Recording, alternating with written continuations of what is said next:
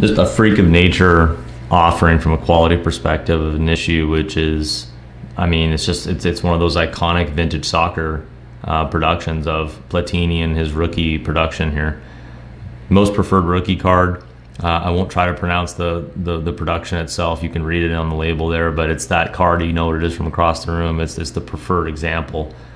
Ordered a 9 designation, completely packed fresh, maybe a 5-point centering shift, but very, very well preserved. One of the best copies that the world will ever have a chance to consume, certainly.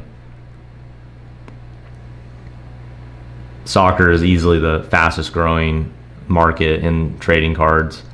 Very deserved, very long deserved. I mean, it's just the world's #1 sport, and finally it's starting to catch up. This is one of the cards that, you know, harkens to the beginning of trading cards that depicted soccer players, and I mean, they just didn't make very many of them, and this is one of the iconic issues.